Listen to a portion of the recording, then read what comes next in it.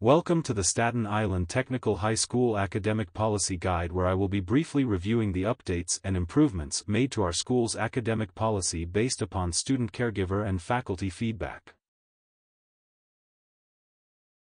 The Staten Island Technical High School Academic Policy can be accessed via SITHS.org under the Academics tab. The academic policy is outlined over 3 pages. Let's begin by starting on page 1. At the top of the page is now listed the end dates for all fall and spring marking periods, in addition to the dates in which grades will be shared via progress report card, and will be viewable on the NYCSA website. Student and caregiver expectations for staying in touch via the various communications platforms, as well as using the course contracts as an additional guide towards understanding the unique details of each course, is an important reminder that is now included on the academic policy. Caregivers are encouraged to activate their New York City Schools account to ensure that they are not missing out on keeping up to date with their child's academic progress. We are now using a combination of 3 grading rubric formats: incremental numerical, letter, and mastery grades, for individual assessments, depending on the format of the feedback, whether it be tests, quizzes, papers, projects, etc., whichever of the 3 is most appropriate for a particular assessment. For purposes of progress reports, report cards, and a student's high school transcript, the numerical equivalent of the letter grade scale, shown in the dashed box, will be utilized. Staten Island Tech continues to employ the Everything Counts universal grading policy, where a student's grade is calculated and represented as 80% learning progress and 20% habits of success. For equity, fairness, and clarity purposes, we are clearly defining and outlining what differentiates a test from a quiz.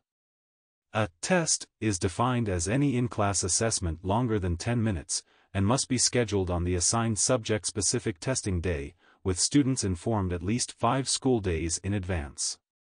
Multiple-day exams must be scheduled on the assigned subject-specific testing days. A quiz is defined as any in-class assessment shorter than 10 minutes or 20 minutes for a double-period class. Quizzes may occur on any given day without announcement and are weighted less than 50% of what a test is weighted. Instructors will ensure that the amount of material covered is within reason for the time frame for a student to prepare well for an equitable assessment.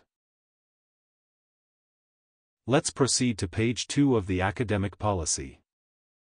We've made a clearer criteria for how to achieve mastery on habits of success, which encompasses 20% of a student's class grade, through sharing a set of behaviors under engagement and responsibility that need to be consistently demonstrated.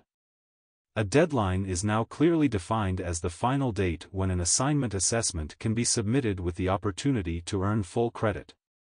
In terms of lateness of assignments and assessments, a late assessment assignment cannot earn full credit. Instructor prior approval is required for an assessment assignment to be submitted late. Extensions for full credit will only be granted on a proactive case-by-case basis per instructor discretion. Discretion is up to the instructor, communicated via the class contract, for how late an assignment assessment can be submitted to earn credit. The testing schedule policy establishes a consistent testing structure, by subject discipline, where each core discipline has the opportunity for 2 full-period assessments within a week's time. We will rotate the schedule at the beginning of each fall and spring term. Our attendance policy encourages students and caregivers to use their best judgment to determine when it is most suitable for a student to refrain from attending school or activities due to illness or family emergencies. Business. Staten Island Tech does not recognize reward perfect attendance.